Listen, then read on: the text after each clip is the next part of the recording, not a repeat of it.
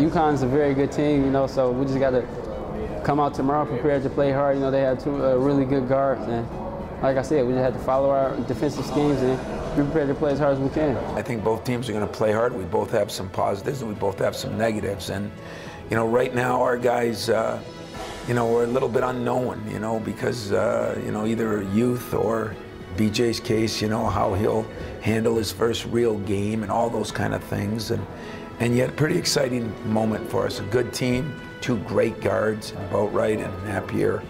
And yet we've got some good players ourselves, so it should be one heck of a game. And as Keith said, you know, you do have to focus in now with all the fall that's going around.